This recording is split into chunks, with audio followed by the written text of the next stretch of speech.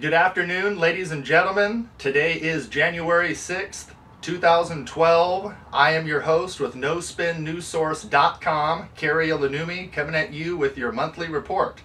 The first time in 2012, and the first time ever, not just in MP3 format here on the website, but also coming at you streaming in 1080p full high definition. That's right. We're moving on up, and we're moving onward. So, with that being said, and just reiterating the fact that we are proudly serving 17 nations and 5 continents all across the globe, we just want to say thank you here at No Spin News Source to each and every one of you for making that possible in 37 states. So, here in the country. So we have news to discuss as always. We have lots of variables. On the table, we have, well, the indefinite detention bill no longer faces veto threat from the White House. Why is that? Simply because, as of the 31st of December, so-called President Obama signed into play this act, the National Defense Authorization Act of 2012 from Hawaii. Now, this is a very interesting and controversial bill, folks, as we've been discussing for some time, not just here on the website, through the blog, through what would be other forums and things that we've been up to and doing, online, offline, creation of speeches and different things, so on and so forth, that we've been discussing this. But the Obama administration ultimately has been playing games. I mean, we all know that, right? They've been playing lots of games. But we see this increasing like never before. We see what would be senators such as Levin on one side of the line trying to blame the Obama administration for the language and the statutes specified within the National Defense Authorization Act, specifically pertaining to what would be the permanent detention of what would be any, even not just foreign, but now United States born citizen who is believed, that's right, just simply a suspected individual regarding being linked to somehow, some way, terrorism. Now, anybody who's a real terrorist, somebody who's not in the interest of our nation, and that is here to destroy infrastructure, to bomb places, and to do bad, evildoer deeds, obviously, you know, we don't really need these people in the world, and they're not doing anything but wrong and bad, and they're up to no good. But everybody, according to our Constitution, that's right, everybody deserves to be tried, deserves to have a trial. We have something called due process rights in this nation, and that's what makes us superior. Just one of the elements that make us superior to the rest of the world is because of that, is because of those due process rights. This isn't the Salem witch trials anymore, where we accuse the next door neighbor of something. We believe, we have a hunch or a funny feeling, and then they're supposed to get taken away. That's not how it works. Even if individuals as such are guilty of terrorism, so be it.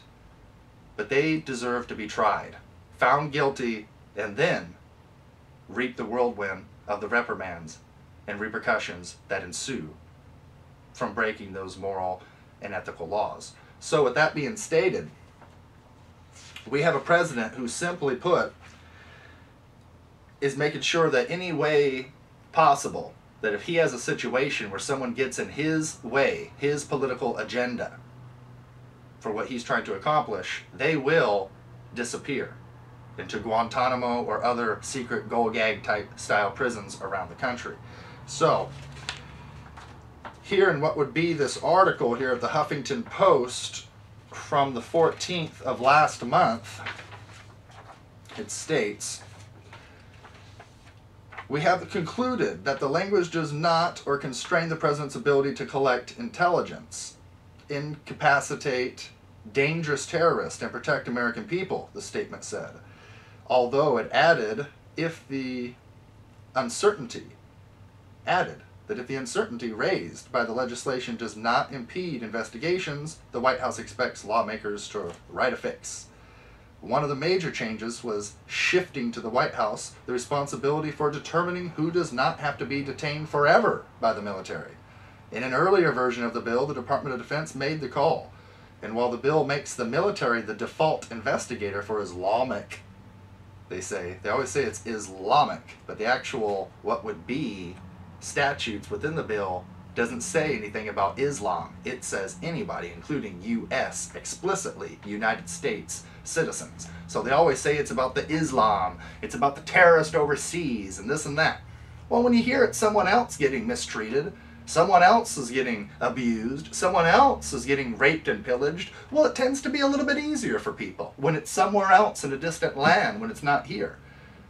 But when people realize that, no, this has nothing to do with Islam, this has to do with United States citizens, this has to do with you and me. Once people see that, then it's out of the box. That's right. Says, if you have a problem with the indefinite detention, that is a problem with current law, said Representative Adam Smith, the top Democrat on the House Armed Services Committee from here in Washington State. The problems that people have, and I share some of them, are with existing law. Not with this bill, he says. Defeat this bill and that will not change a piece of that existing law that we've heard about, that we all should be concerned about. So, anyway, it gets a little confusing, but the point of the matter is, and I can go into some of these more variables here and some of these other articles that are more recent regarding this, as it's now been passed, where a few weeks ago it was passed by what would be the House and the Senate, but finally it has been placed through Obama's agenda, now on the table, and now United States law. So Obama's change, that's right. Remember that change that he said that he was going to bring? We had the 8 years of Bush, and he promised change. So as the RT article shows right here, Obama's change from kidnapping and torture, which would have been under George W. Bush, to now assassinations, is typified by Al-Yawaki, his 16-year-old son, and so on and so forth. Al-Yawaki is a suspected terrorist, but he's a United States citizen. What's interesting about Mr. Al-Yawaki and what would be his 16-year-old son is they were both put to death. That's right. Not after going through trial, but what would be through the results of an airstrike by Predator drones. So you have United States citizens already being not just detained, but already being murdered without ever even going before a trial, without having due process rights, without ever having an attorney or anything else. So, you wanted change? You got it. It might not be what you can believe in, but you better believe in what is being said and done right now. It has nothing to do with the Mayan calendar or anything else regarding 2012. You see the legislation that's been coming onto the table, the direction of government and where they've been heading and taking this nation and the direction we're going in general. You don't have to be a psychic or even halfway in tuned with what would be the flavor of the times and who and what and where we are today, nation, globally, so on and so forth, to be able to see if we stay the course, it's not going to be a fun one, to put it mildly. So, in the RT article here, regarding Obama's change from kidnapping and torture to assassination, if you Google that, I highly recommend you do. RT has a lot of good articles for you. The promise to scrap his predecessors' hardliner war on terror policies, which helped Barack Obama win presidential election, is apparently off the table. The political reality is that the current administration is doing quite the opposite thing. Long before he became U.S. president or winner of a Nobel Peace Prize, Barack Obama was a constitutional law professor. During his election campaign, he vowed to reverse the abuses and policies of his predecessor, George W. Bush. 3 years later, many civil rights advocates who once cheered, "Yes, we can," unquote, are finding themselves disillusioned. Not only, quote, not only has the Obama administration blocked torture accountability and refused to investigate and prosecute, he has basically maintained indefinite detention. He has revived military commissions, as well as expanded targeted killings. They've increased under the Obama administration manifold, and he's even authorized the killing of U.S. citizens, unquote, explains Maria LaHood from the Center for Constitutional Rights. And she's discussing there the killing of U.S. citizens regarding what would be al-Awlaki and his 16-year-old son with those drone attacks that I just mentioned. So, the article continues. World-renowned author and scholar Noam Chomsky believes the Obama administration has changed gears and accelerated illegal practices into what would be overdrive. There's a shift between Bush's policies and the Obamas on this.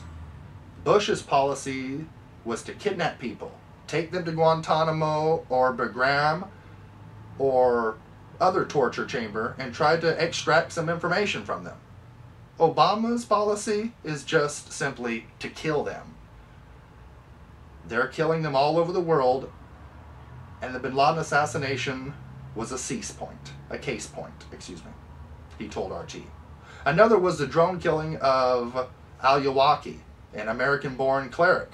President Obama described this man as the leader of an external operations for al-Qaeda in the Arabian Peninsula. Apart from those 200 more killed by U.S. UAVs, the number of drone strikes during the first 2 years during the Obama administration exceeded the total carried out during Bush's 8 years. It says, quote, if President McCain were doing the exact same thing that Barack Obama is doing, he would have been denounced by a lot of liberals. It's one of those dangerous moments in the United States history. We saw it a bit with Clinton in the 90s, it says, where a Democrat campaigned and pledged to change the country, and the world has actually pushed the right-wing agenda further forward than the Republicans could have ever done if they had power. As Obama gears up for his re-election campaign, civil liberties groups that believed his words for the first time around are now left to judge this commander-in-chief on his actions. And we all know actions and words can be two different things. So, you can talk the talk, but do you walk the walk, Mr. President? That's the question. Or anybody else that's in government. Rick Larson, like our so-called congressman. Or whomever that's following the direction of Bush and Obama, Black Bush, and capitulating with these policies. If it's our congressman or if it's yours, it's time for impeachment. So, the article continues to elaborate on some of the basic facts that I've been discussing here today. Now, we have what would be a response from our representative, Congressman Rick Larson, which is in his 6th term right now, which has completely capitulated, if you look at his track record, with what would be the history and legacies of capitulating, as I mentioned, to the downfall of the United States of America by kissing the butt and going along with Bush and Black Bush, Barack Obama. And what would be Mr. Larson typifies this. So in his response from December 17th regarding the Defense Authorization Act, he states, quote, I supported the National Defense Authorization Act to strengthen our national security and support service members and their families. This bill provides our service members with the equipment and resources they need to protect our country. He goes on to state, the House of Representatives passed a version of the fiscal year 2011 National Defense Authorization Act in May, but the Senate was unable to pass its version of the legislation. The bill voted on today emerged from a bipartisan negotiations with leaders in the House and Senate who removed many controversial measures in an effort to help secure a swift passage for the House and Senate.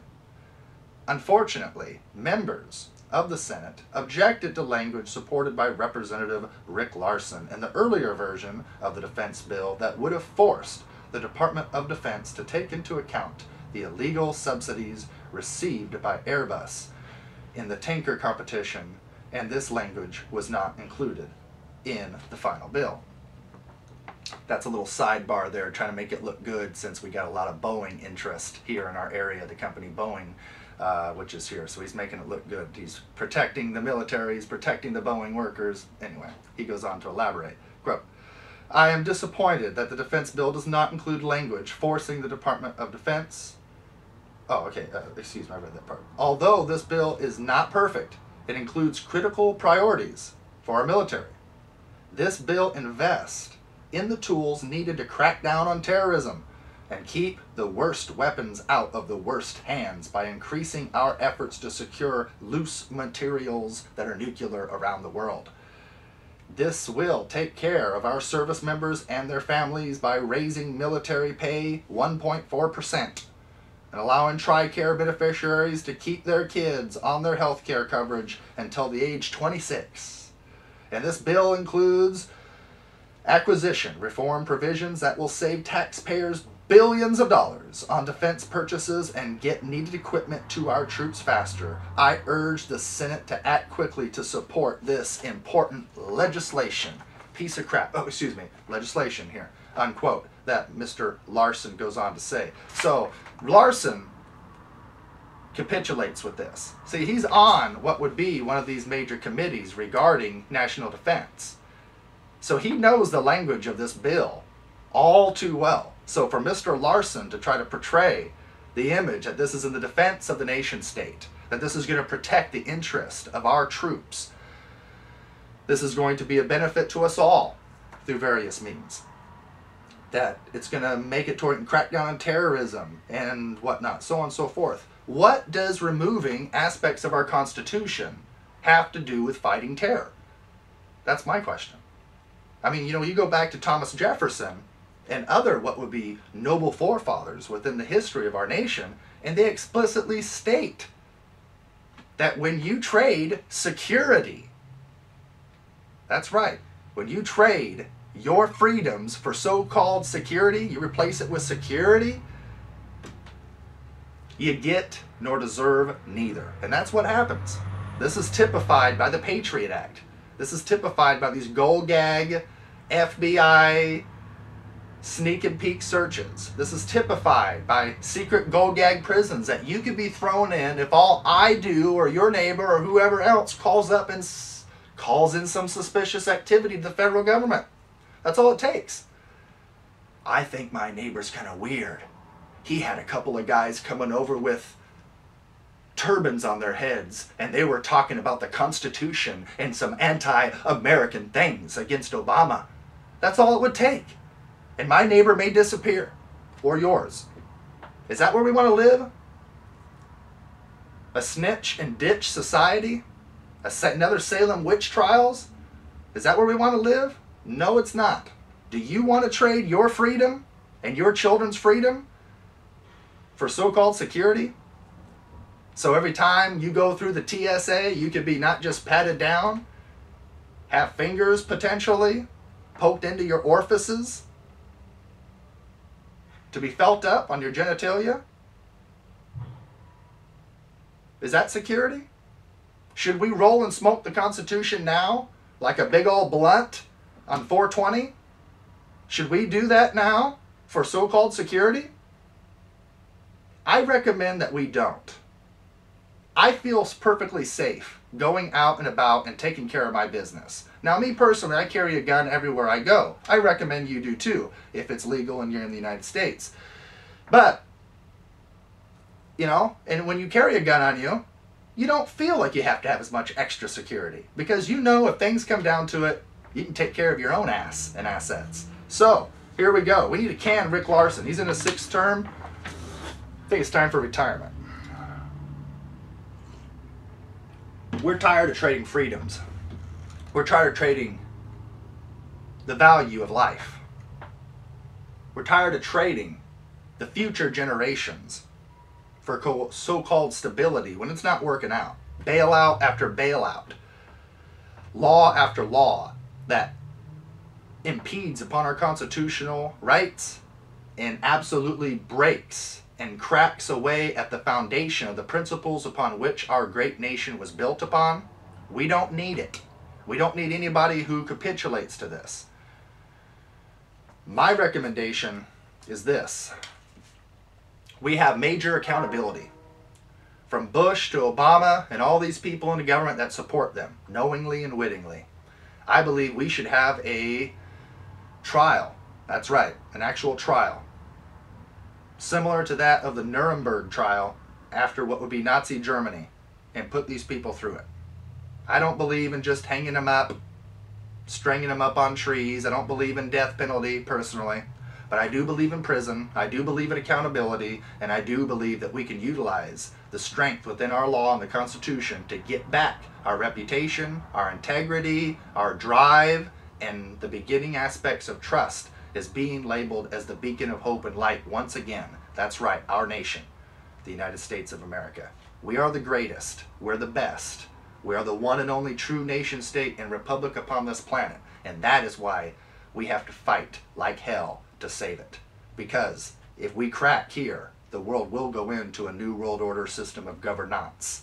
And I assure you, that's when the hell, turmoil, and depopulation is really going to begin.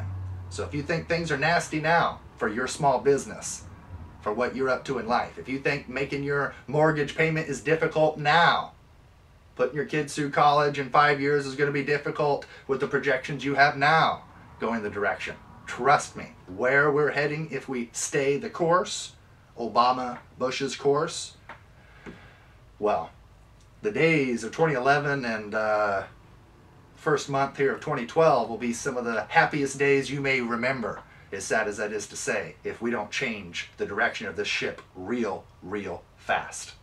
So, we have Rush Limbaugh labeled the president's actions as, quote, lawless regarding recent legislation, and the comment made by Obama when he said, quote, when Congress refuses to act, and as a result, hurts the economy, it puts people at risk, they have an obligation to act on behalf of the American people, unquote. So setting the silly voice aside here of Obama, my emulation there. When Congress refuses to act, unquote, as a result, hurts the economy and puts our people at risk. Now that's a little sidebar to make it look good. Then I, the president says, have an obligation to act on behalf of the American people. He's letting you know, just like I've been saying for some time, he doesn't need Congress. Just like the president stated with Libya. He went to the United Nations. Congress is irrelevant now. That's where it's at. Not according to the Constitution, but according to this president. So when you have a president that directly labels his actions out of the grasp and control of what would be the Congress, what do you have?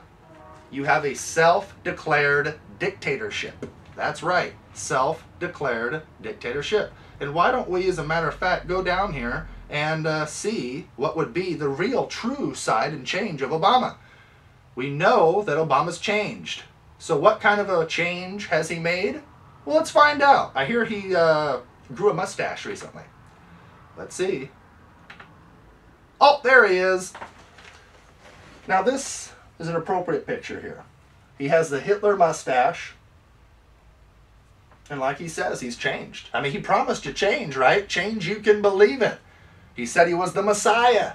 The one. The Miracle Man. Remember that? The Miracle Man. Yeah, go back to YouTube that back in 2008, 2009. He was the one. The Messiah. The Miracle Man. Those are some of the things that he was labeled. Yeah, people on hands and knees and tears, knowing that this was a sign from heaven. That's what they said. Just because it was the first black man in office. So therefore, since we have a black man, it's guaranteed the poor middle class are going to be looked after. It's guaranteed Wall Street's going to be put to its knees. It's guaranteed that since he's a constitutional law professor and so much more sharper than old Bush, he can actually read a speech. People thought that the Constitution would be protected and our rights. It was going to be a change. Remember? The unitary executive and all these other doctrines. Guantanamo Bay, we're going to close them down. There's going to be a change you can believe in. No, it's change you damn well better believe in, and it's not the Obama portrayed change, it's the reality. Now, right here in the city of Arlington, where I live, just 45 minutes north of Seattle, or in other parts of the nation, this has been a very controversial picture. Now this was created, this picture was, by members of the Lyndon LaRouche youth movement and whatnot, which I fully support 100%. I back them. I've acquired much vital information and understanding of geopolitics, the British Empire, and what is going on today through what would be Lyndon LaRouche, Jeffrey Steinberg, and his crew that are around him in general, including some of the younger members that I'm friends with still today, and I plan on maintaining that relationship for the rest of my life. But as I stated, this has been a controversial picture. This is something that people have not liked. This is something that's disgusted many people, and people don't understand it. Now, let's go into the variables of this real quick here before we move on to the rest of this show today. Ultimately, why does he have this mustache?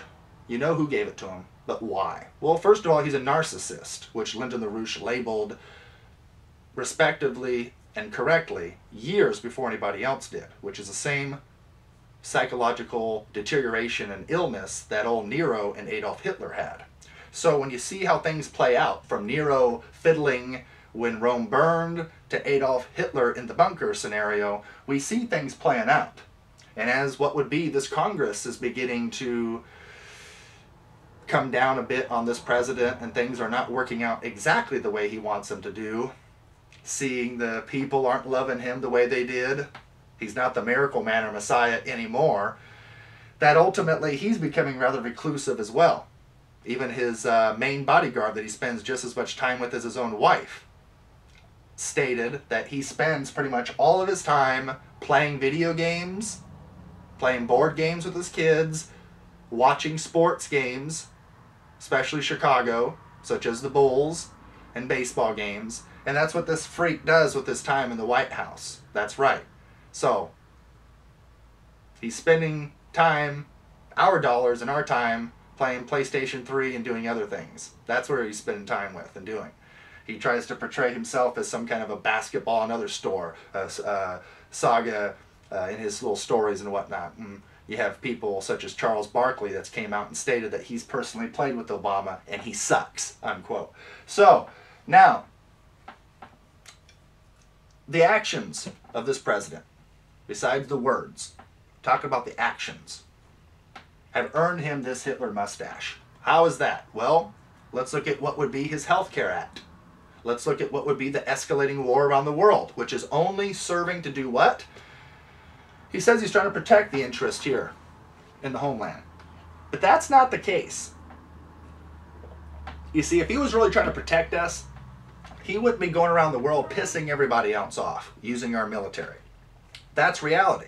Because the further he pushes this and escalates, and the more issues and conflicts that the United States finds themselves in, well, guess what? We're only pissing off more and more countries. That's reality. So as we make more and more enemies, our security is becoming compromised day by day, further and further. This is a major predicament. So these factors, from pushing the war driver, from what would be not dealing with science, we're shutting down and absolutely turning off the data, to what would be much needed scientific programs and data that would be coming in from satellites in space to determine earthquake precursors and conditions for forecasting these events and major weather patterns and things. He's shutting them off from what would be Obamacare healthcare, which I stated months before it ever got passed, that ultimately that healthcare act would provide not more but less healthcare for the people. That the elderly and what would be the youth, the two groups that need it the most, the children and the elderly, would receive less, not more healthcare. So when you give less healthcare to people who need it, when you don't provide the foundation for a young man like myself or whomever to begin to do what's naturally in their DNA, which is to perpetuate the species, to start a family, to get grounded and to move forward and become financially and otherwise independent. When you take away these elements, what happens? People die. Simple as that. How do people die? Well, Grandpa If he don't have those new pair of glasses that enables him to see, he's more likely to walk out in front of a bus or get in a car accident on his way home from the store tonight when it's after dark. That's reality.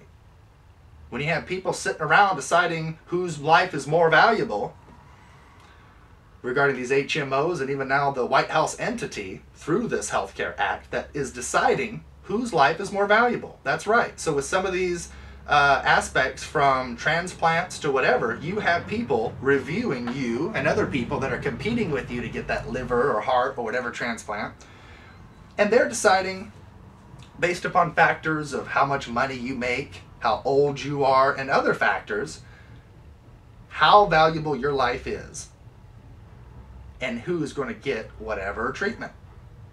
Now, who is to decide whose life is worth living and whose isn't? Who is to decide? How can we, mankind, morally, ethically justify putting a label on life and deciding whose life is valuable and whose is not? That's a slippery, slippery course that's on its way down to Nazi Germany very fast. So I have a couple forecasts here for you today. First of all, as we're now just beginning the 4th year of Obama's presidency, as we've only concluded 3 full years in the making, this president will, if he goes out or